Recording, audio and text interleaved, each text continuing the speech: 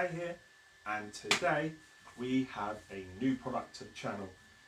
Beagle Mintion have kindly sent over the time-lapse UV sensor for the Beagle camera over here. Now this is new, this is specifically for resin printing. Anyone who has the Beagle camera knows that you use it for the FDM printing, and the multitude of printers that are now available on the app has really shone this time-lapse camera right to the top of the market, I believe. Now you will need this camera before you purchase the UV sensor. I believe on their website, which I'll drop a link in the description, that they will have a deal where you can purchase them both together, and I'm sure there's some deals coming up over the next few months when they launch this specifically. Now, like I say, the UV sensor is specifically for UV printing, so for resin printing, sorry. And what it does is a very simple connection, connects up to your Beagle camera, which I'll show a bit later on in the video with the descriptive guide. Comes with the instruction manual, which I'll also show you, and a sensor. Now the sensor quite simply goes through the fan shroud of your resin printer. Obviously take care of adding that because the fans are around that area, and the sensor just sits just visible to the UV light. Now you don't want to block the UV light to the screen because obviously that will damage your print and you'll have deformities in your print, and that's not what you want. Ultimately, the idea of this UV sensor is to be able to have a time-lapse video to show everyone in the community, to yourself, to your channel if you've got a channel, and just to be able to showcase that beautiful print at the end of it. Lots of people use different versions and ways of taking time-lapse, some with very expensive cameras, but Beagle Mintion have brought out a UV sensor that you just connect up to your Beagle camera. So now you can do FDM and resin time-lapse, and my channel thinks that's absolutely amazing. Now I'm going to be doing this on the anycubic Mono X 4K that I have, so I don't believe that there's any restrictions in what resin printer you can use this for. Obviously double check on their website and make sure that that's the case, and I'll drop the links in the description. But before we move on to the unboxing and the setup and the prints that it delivers with the time-lapse video at the end of it, let's take a moment just to remember that like and subscribe to my channel. You know, all the subscriptions, just a quick watch of my channel, leads to bumping up my subs on my channel and brings me new content for you guys to watch. And for those who have already watched over the last 9 months, I just want to say thank you from the bottom of my heart. Thank you for subscribing to my channel. I appreciate every single one of you. And it brings content like this. Now, I have the Ender 5S1 here by Creality, and I've had some amazing prints. And if you check out the community, you'll see some of those amazing prints. I have an unboxing and build of that. Check that out. I'll leave a link in the description again. And the Bamboo Lab X1 Carbon over here, which has been an absolute workhorse ever since I got it, with absolutely no issues at all. So just check out those videos, give them a little like and subscribe from that. So let's head over to the unboxing of the Beagle Mintion UV sensor. Okay, so we're now at the stage where we want to connect up the UV sensor to the chosen resin printer, and as I said, my one is the anycubic Mono X 4K. So we're going to open up the box now and have a little look inside. So the first thing you'll see is the sensor itself in a bag, quite simply set up, so there's no sort of technical side to it. So what you've got here is you have some stickers. Now this is what you will use to stick the actual sensor itself, which is here. This is the part that will pick up the UV light and send the signal to this box, which then sends a signal to the Beagle camera to take the picture, and that's where your time-lapse camera comes from.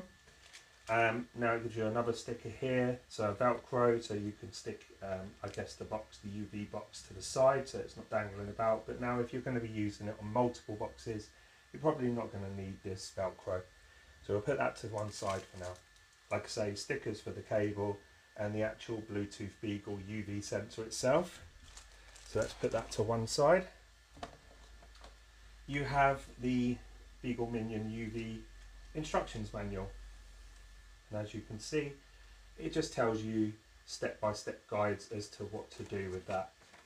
So you have in the package itself, you have the UV sensor, you have a power plug which is in the box, a Type-C power cable, and then a quick start guide, sticky tape and hook and loop tape as well. You, on the actual box itself, you have the UV light, which is just to the left hand top corner, and that's where you know whether it's working or not. So every time it takes a UV shot, that should flash up, and that's what you're looking for.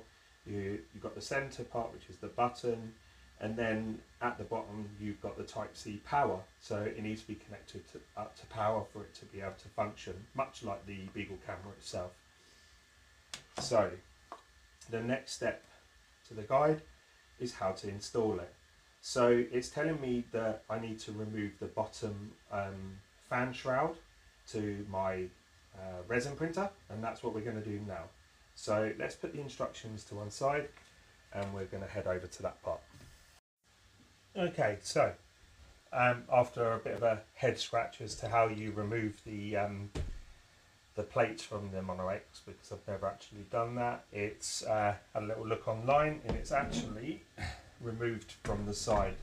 So you take off this plate here, and each of the plates all the way around can individually come off. So that was fairly easy in the end. So what we want to do, if you can see inside, you have the UV light here. Now, like I said, you don't want to block that. So what we want to do is come in through, there's a hole through here. You can either go through the fan shroud at the bottom here. There's a fan shroud here. You can go in through there if you choose. But in my case, there's a hole here which has access in. So I'm going to see how far the wire goes and potentially do that. So what we want to do, once again, turn it on its side, and here we have the sensor. We're going to fit this through, and inside we want the so we don't want to damage the sensor before we even start, so we just want to feed it through. So what you've got now is the sensor here, just coming out through the bottom. So this shouldn't affect my printer itself because it's on legs, so apart from the fact that it's fairly fiddly to do. So turn it on its side, and then what we want to do is, let's try and do it this way so you guys can actually see what I'm doing.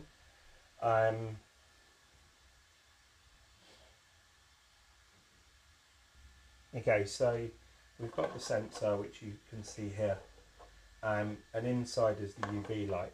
What we want to do is just be close enough. So I suggest we go to about here, just under the build plate, but away from the screen itself, but enough for it to pick up the sensor. And then what we're going to do is, with the tape that they supply here, we are going to attach that to the side so that it picks up that signal from the same place each time. So these are your stickers. I'm just going to apply one for the time being, because what I'm going to do is, before I set up everything, we're just going to make sure that the actual box is reading the UV sensor light. So that's what we're going to do. So it's quite fiddly to begin with, depending on your machine. So as you can see here, we're just going to tape it so it's slightly off angle. Just whack a bit of tape across, don't cover the actual sensor itself, and make sure it's clear of the screen, which it is for me. And then what we're going to do now is, leaving the cover shroud off, We're just going to see whether it's actually working or not, and if that's the case, then I can tape it all the way down so that it's not touching any of the components.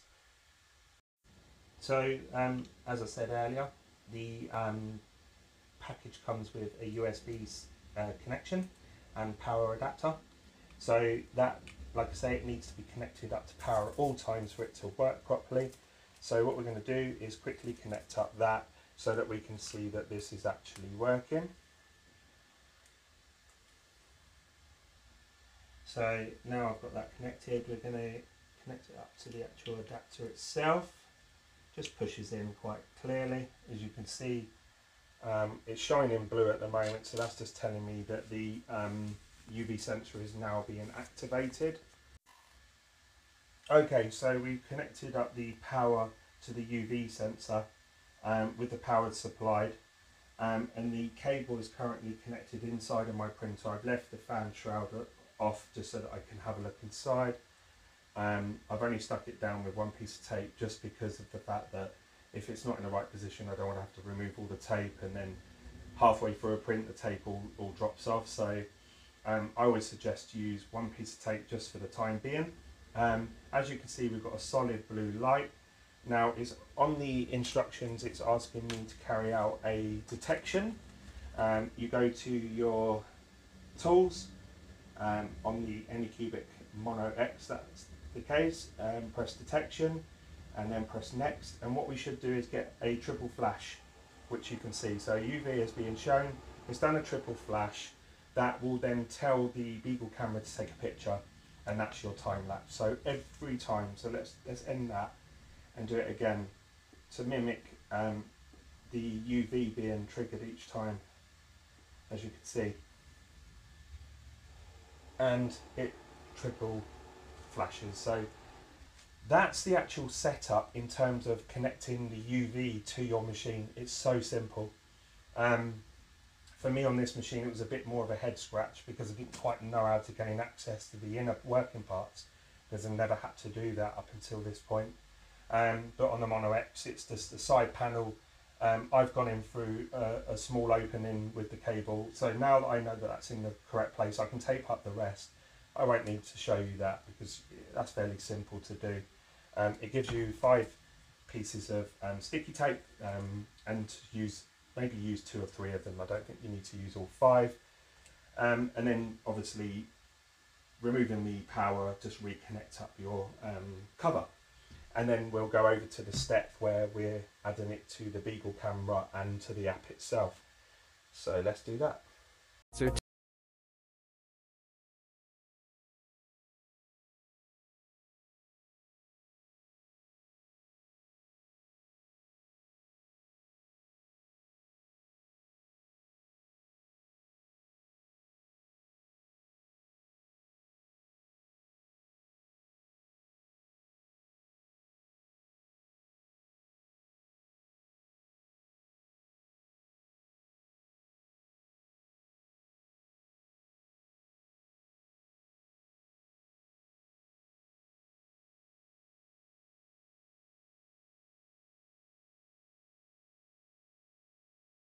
Video. Okay, so everything is set up now. So you would have followed the guide by the Beagle Mintion team, which I've attached to the video just before this. So everything's connected. So I've got the Beagle camera just here on my stand. I've added the resin, and now we're going to print the model that's on the SD card. And as you can see on the right hand side is the UV sensor by Beagle Mintion, and that's what's going to be reading the UV light and will flash 2 or 3 times, and we know that each layer is being recorded by the Beagle camera itself. So what we're going to do now is we are going to kick a print off, and what we are going to do is we're going to print this one here, and we could press start. So the build plate will be lowering down, as you can see. Make sure that all of this is connected okay.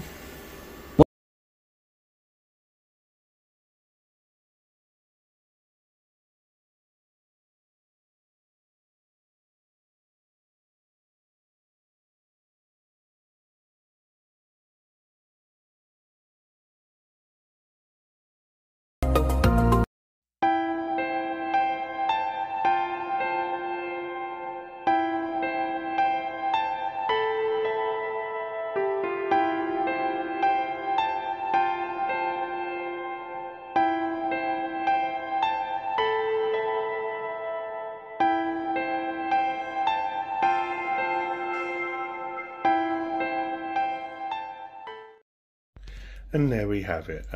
So as you see from the time lapse, I run out of resin, which is pretty standard for my type of channel. I don't normally print in resin, and that's the time lapse camera by Beagle Mintion. So as you can see, it works really well, and it works using the Beagle camera that you may or may not already have. Like I say, I'll leave a link in the description, and you can purchase this yourself, and I believe it's available from the 17th of April. So thank you for everyone. Don't forget to like and subscribe. It's 3DP UK, and that was the unboxing of the Beagle Mintion UV time-lapse sensor. Take care, everyone.